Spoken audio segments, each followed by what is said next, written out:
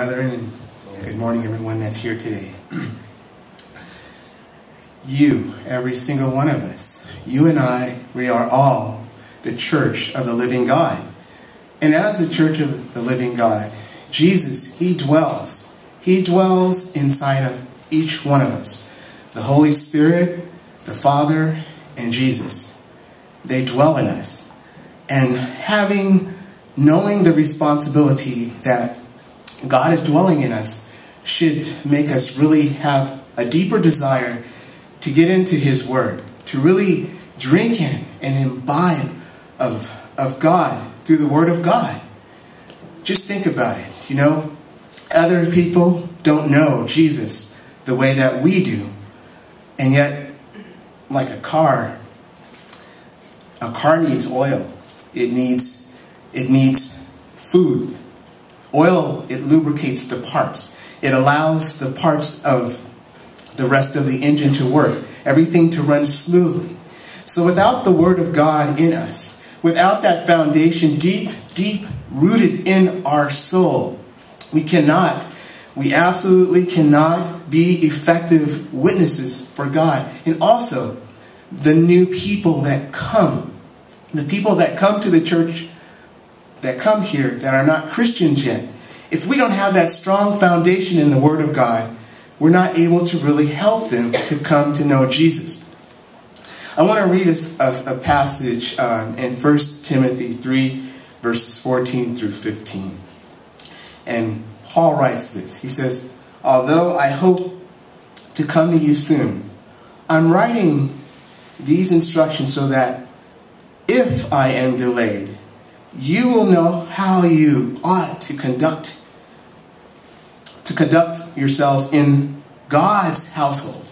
That's who you and I are, which is the church, brethren. We are the church of the living God, the pillar and the foundation of truth. So as the church of the living God and the pillar of the foundation of truth, I want us to just focus on our responsibility in God's Word. I will share with you, when I first came to know Jesus as my personal Lord and Savior, I remember just immersing myself in the Scriptures. I was so into the Word of God. In fact, I remember I lived at my mom's house, and I started reading the Word, and it was so deep. I would remember reading in Peter about a new heaven and a new earth, and all of a sudden my mind was opened. My heart was open. I felt this deep understanding come over me. And with that deep understanding, I began to realize that, oh God, you've called me to a calling that is so great. And as the church, we are called out. We're called out to be lights and witnesses. And I had such enthusiasm for God's Word, I didn't even want to eat or drink. I remember my mom kept saying, "You got to get out," you know. But I was like, I was just drinking of the Word of God, because it really was reaching deep down into my soul. And I know, brethren, that in today's world and in today's society and the things that are going on right now, we have a lot on our mind. We see a lot of evil. We've seen a lot of hurt this past year, and we've seen a lot of people die. And you know what? It's easy to focus on other things that are not as important as the Word of God.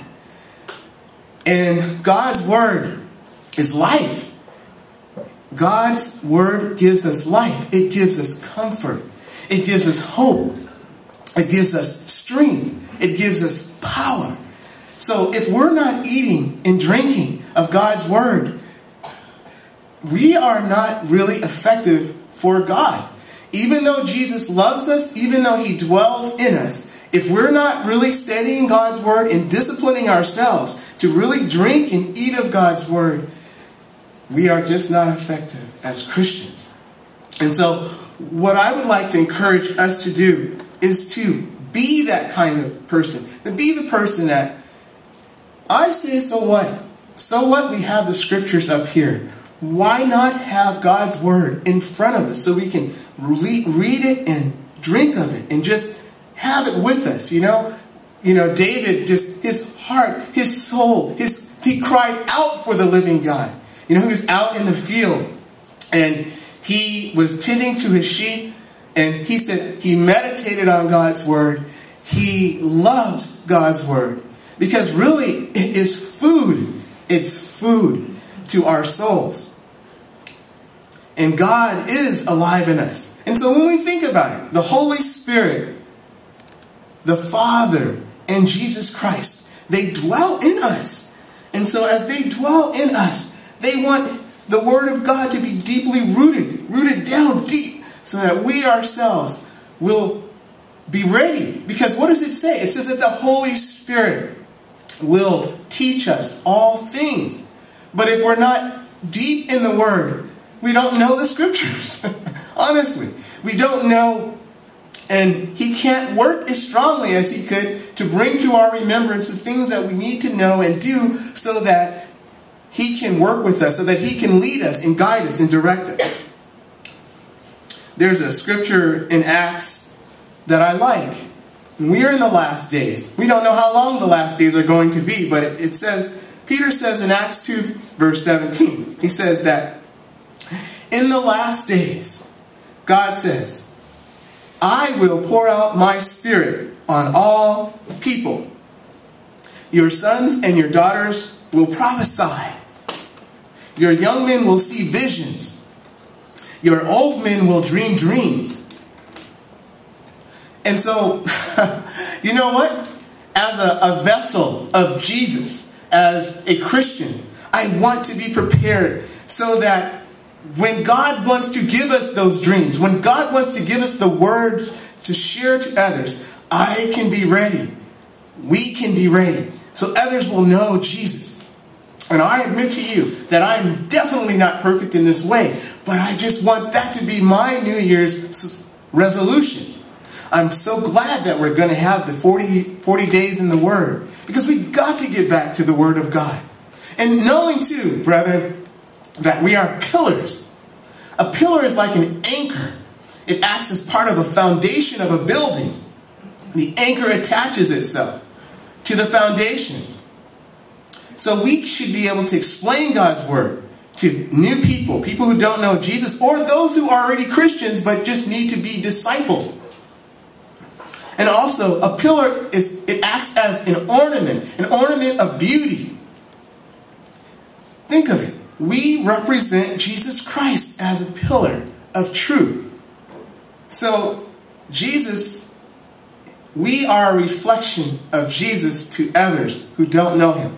So as a reflection, if God's Word is in us, people see Jesus. They see Him in us. So, this is important.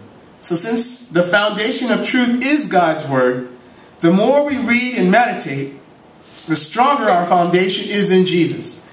And Jesus asks us to grow in grace and in knowledge.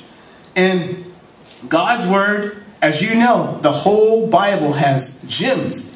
It has gems of wisdom. So you read the Psalms and you see how people cried out to God and how they prayed and they just shared their heart. You read the Proverbs and you get wisdom as to who we should be hanging with and who we shouldn't be with and how we should conduct our lives and our finances. The Word of God is fantastic in that way.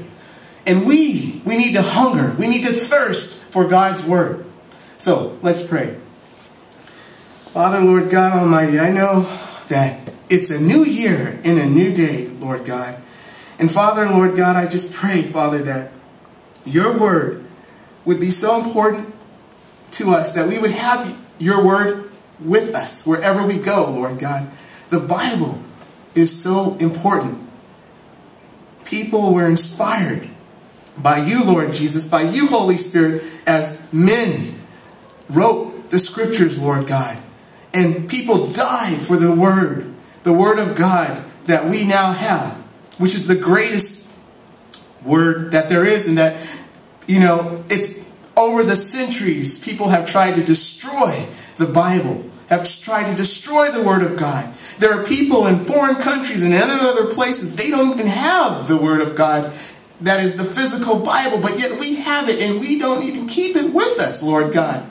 Father, forgive us for the way that we have been in that way. God, help us to love your truth, to love your word, Father, to be grounded in the word of God, to be able to know the scriptures and to be able to let other people know about the scriptures, Lord God.